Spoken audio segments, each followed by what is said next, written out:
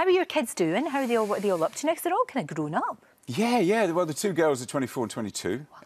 Sasha's currently, my eldest, is in Jamaica. She's a civil servant. She's she's amazing. She's did law and anthropology, and that's not bad for a dyslexic girl. That's very good. She's very proud of herself. Hero.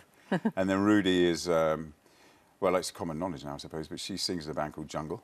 They're doing really well. Yeah, they are. Yeah, Mercury nominated Fantastic. last year, and they've just got back from Coachella and Los Angeles, and they're going back out to Hollywood Bowl World Tour. It's fantastic.